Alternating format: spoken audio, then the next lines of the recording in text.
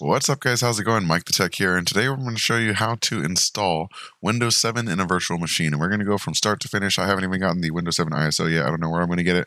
We're going to find out in the video together. So we're going to get all this set up and try it out. Before we get started, I want to give a huge shout out to Todd M. Thank you so much for becoming a channel supporter. If you want to support this channel, click on the join button below to get shout outs in videos like this, or that thanks button to support me directly.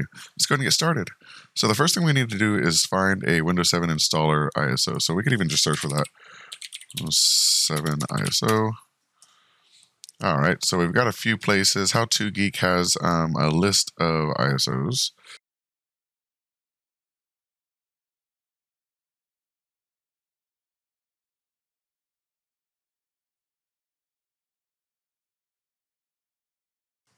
All right, so we're going to use the heidoc.net Windows ISO downloader. Let's try this out. We're going to open this up, and here we have all these different versions of Windows. So let's go ahead and choose Windows 7, the latest one. We'll select Windows 7 Ultimate 64-bit and English. And we're going to go ahead and click on download. And it is downloading in a window.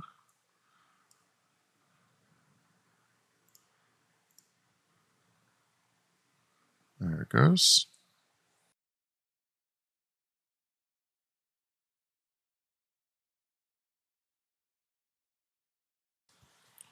All right, so I've downloaded the Windows 7 ISO, and the next step is to download VirtualBox. And you're just going to go to VirtualBox, click on the latest version, go to Windows Hosts, and download. Once you install it, you're going to go ahead and open up VirtualBox.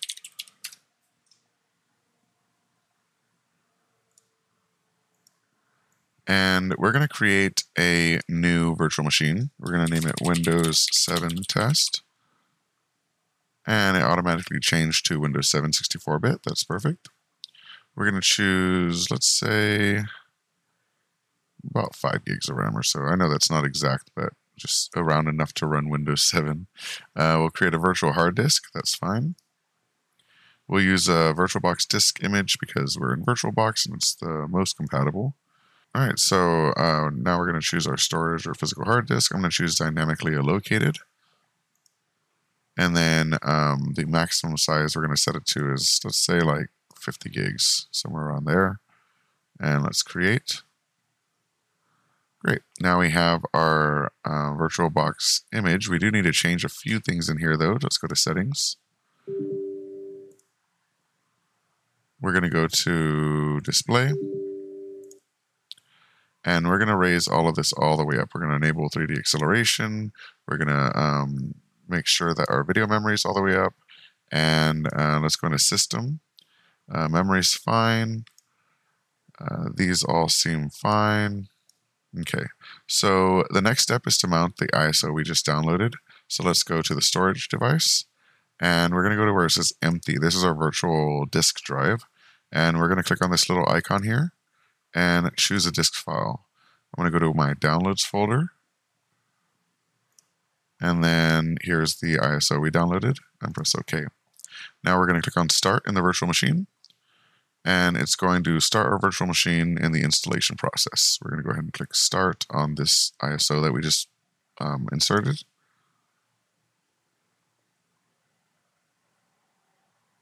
And we are into the installation process. Great. That's pretty quick. Let's go ahead and run through this just so we can get into the system itself. So here's Windows 7. We're going to go ahead and click on Next. Let's go ahead and make this full screen. That didn't help a ton, but all right. Let's go ahead and install it. We'll install the drivers afterwards that will allow it to run in complete full screen mode and act as another OS essentially. All right, we're going to go to Custom and choose our unallocated space. Here's the 54 gig drive we made.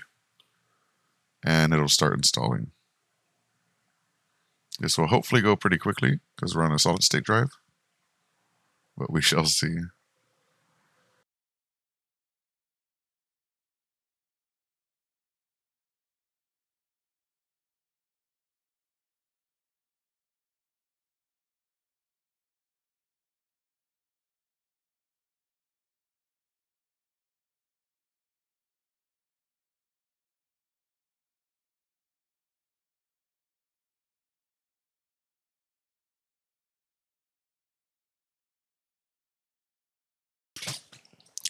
All right, so it looks like we have finished the installation and it's restarting. So let's go ahead and click on Restart Now and jump into the new OS.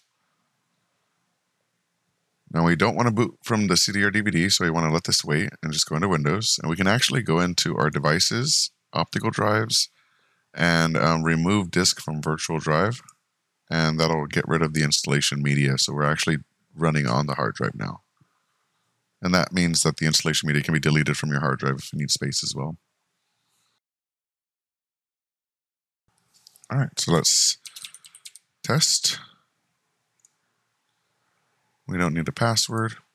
We don't need a product key. We'll use recommended settings. Next, home network.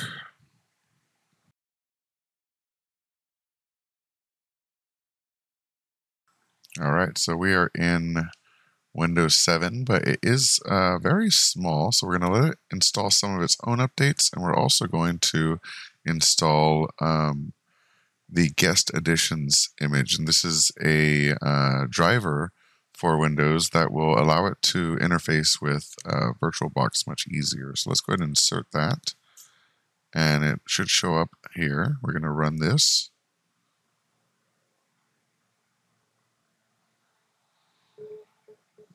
Yes. Next.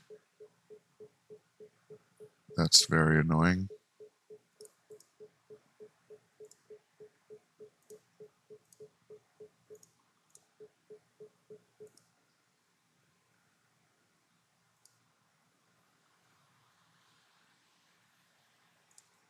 Okay. So we're going to install this. Go ahead and click on Install.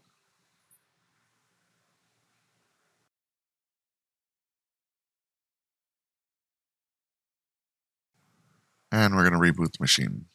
And this time it should boot into full screen mode, and then we can switch between it.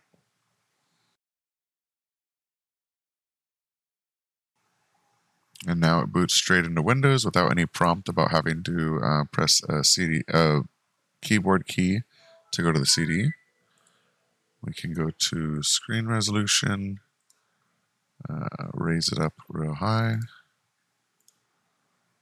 And we want this to be full screen. So we're going to go to full screen mode and switch. And we are now in full screen. So this is just like as if we were running it on our own computer, but we are actually in a virtual machine, and everything works just as it would in a normal OS. And if you want to close it, you just drag your mouse down here to the bottom, and you can go to Machine, Shutdown. And you can go to View and switch back. All right, so that's it. We installed Windows 7 in a virtual machine, and now we can use it for all of our testing purposes. If you have any questions, leave it in the comment section below. Thank you so much for watching. Peace. What? You've never heard of Stream Savers? And you thought PewDiePie was the only YouTuber to make a game? I made a game too, and it's called Stream Savers, and it's available for pre-order right now for $9.99. And that's a great price.